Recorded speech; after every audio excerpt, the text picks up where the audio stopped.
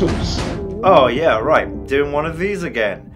Journalism. I was thinking about journalism this week because I accidentally watched the first Republican primary debate.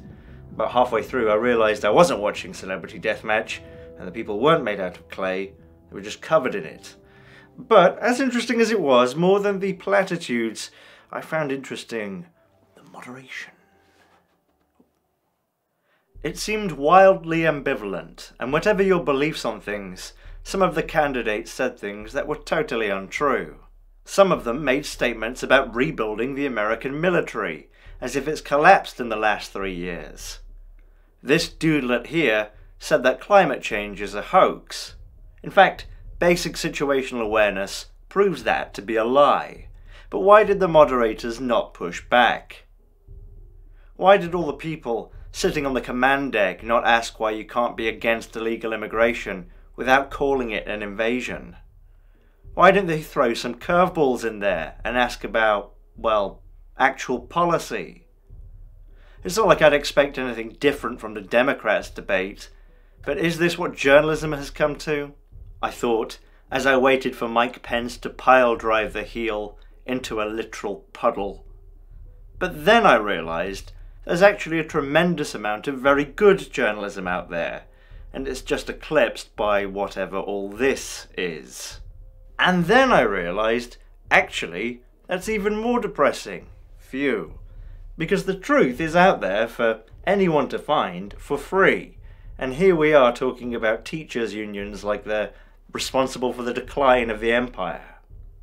Because the real news is really a never-ending river of suffering and blood and shit. And it's always been like that. I don't mean that in a doomy apocalyptic way. Same as it ever was, dear Jumbo. That's just human history. I know what you're thinking. It's Friday, Friday, Friday. Was that right? Right in. Sometimes people have kindly said that they appreciate my journalism, but I am definitely not a journalist. I am more of a raconteurish, entertainment type, analytical, regurgitating guy. A retard. And I think that really most people consume their news through people like that. You know, retards. They don't really go to the journalists, they get it repackaged and summarised, almost like a magazine. And I suppose that's what this is. Sorry about that. In terms of viewership and readership, you could divide the, quote, news into 3 tiers. The very tippy top is dominated by massive corporations, which do sometimes offer good journalism. Sometimes their reporting is biased, almost always their commentary is biased, but I've read well-balanced investigative stuff from almost all of these places. This category basically dominates not just news consumption, but the news cycle, to the point where it's worth reporting if one of these outlets doesn't report on a story the others are reporting on. Their messaging may be different, but they generally look and sound the same both on screen and in print. There are good journalists at these networks, but the vast majority of the reporting is pretty superficial, pumped out quick to meet deadlines, and a game of quantity before quality. Then, in category B, you get smaller outlets, most of which are just emulating the tippy top, but not all of them. This category is where you find the ProPublicas and Bastian Obermeyers and Ronan Farrows, doing the actual trench work of journalism, digging up stories, talking to sources, sifting through sewer water with nothing but a hunch and a conspicuous matchbook, which has the villain's phone number on it. More often than not, when a big story does make it to CNN or Fox, it was first reported on by someone in Category B. Category C is where everyone else is, from people just filming themselves like muggins here, to photogenic ghouls commenting on reported stories like they actually have souls or something, or commenting on the commenting of reporting stories in between the direct advertisements for dehydrated microplastics. I would argue that the companies at the top have gained and maintained their positions by being adaptable and profit-driven.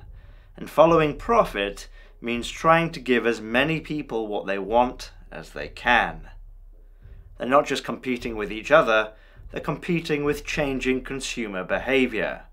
They're competing with social media, and that very often takes the form of bite-sized chunks of information, most valuable for their ability to get people to click on a link rather than their actual information.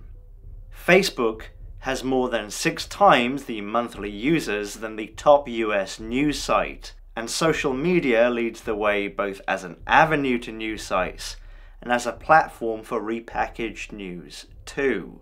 But I don't think that has actually changed the news that much. If you watch clips of the news in the 1980s, it's often just as vacuous as it is now. And just like now, there are exceptions to that. I suspect that in fact, people who want to read thorough articles about complex topics, or even people who want to watch segments about the actual ins and outs of a nuanced story, are and always have been the minority. Probably not the vast minority, but the minority. It's not like most people don't look at the news at all, just that their mental bandwidth is taken up by everyday life, and they end up passively consuming news rather than actively seeking it. I don't think that's new or wrong. I can't blame people for not wanting to look up the high crimes in Ogoniland, or just how many politicians, NGOs, and vast swathes of the entire economy are morally compromised. The news is just a little bit depressing. And if you can do nothing to change the floods in Pakistan or the war in Ukraine, and if it doesn't affect you immediately, when there are other things that do, why bother? And there is so very, very much. So much that those immediate problems are far more attractive to report about. And it's not like they shouldn't be reported about, just that they inevitably are boiled down to their basic elements. Because the job of really explaining the real details of, let's say, illicit fentanyl getting into the US is actually a dozen jobs explaining things from psychology to the last 40 years of foreign policy, so that even a loser like me with nothing better to do would have their head spin trying to work it all out. It's not inaccurate to say cartels make it and smuggle it in, just as it wasn't inaccurate to say Saddam Hussein was a horrible dictator. But it's more complicated than that. Way more complicated. And when everything is so impossibly complicated, where to understand one thing, you almost have to understand a bit of everything, it's no wonder people don't engage beyond the Adam Curtis idea of oh dearism. But like I say, I don't think it's a modern problem, and even though so much news is controlled by the rich, and embroiled with organisations and interests they should be reporting on, rather than getting in bed with, right now is probably as free as journalism has ever been, thanks to the internet. Citizen and investigative journalism is thriving. But it doesn't feel like the ratios have changed. For one real article, there are 10 fluff pieces made to fill space. For one niche-ish website examining corruption, there are 10 gossip rags. It's the vapid candy floss that people want. The mainstream presentation of journalism is in a constant feedback loop with society, where it is continually influencing public discourse, but at the same time constantly reacting to it. It is limited by its own audience, and its audience wants digestible information and highly emotional stories that are easy to understand and have opinions on, even if they don't really mean much in terms of a wider picture. In Britain, in the run-up to the invasion of Iraq, fox hunting was debated in Parliament for more hours than military intervention. Cynically, you might say it was a useful distraction. But the media generally lapped it up, and so did their audience, us. And I would say at least part of that is because fox hunting is easier to have feelings about than a very complex geopolitical situation.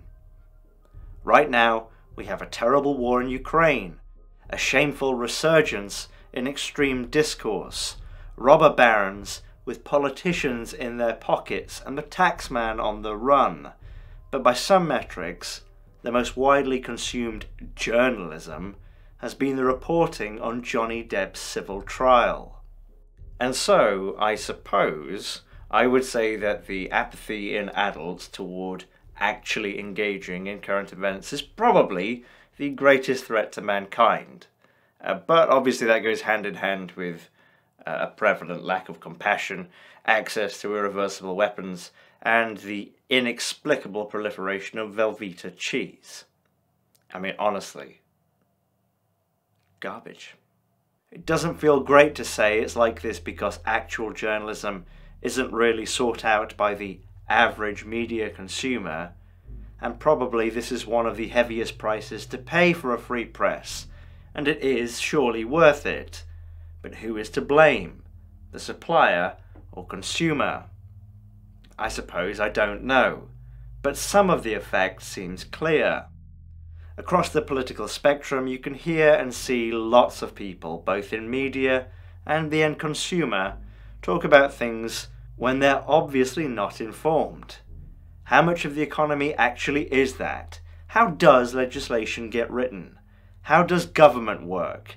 These are things you have to look up. And of course, all these thoughts are coming at it from the perspective of information access being the priority.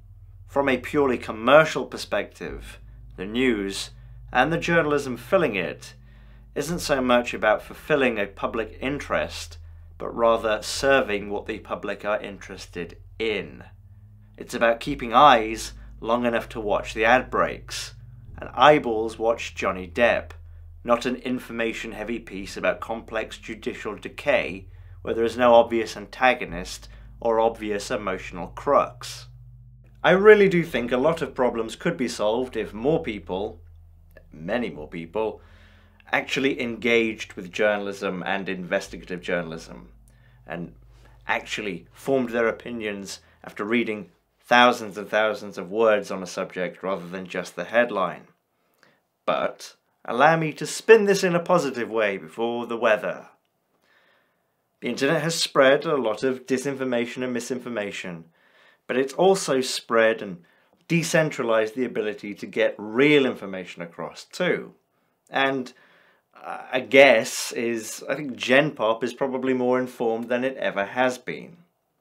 And who knows, maybe in 100 years, voters will actually be able to vote people in who actually, reflect their interests rather than a cable package with loads of channels nobody wants and a weird subscription model.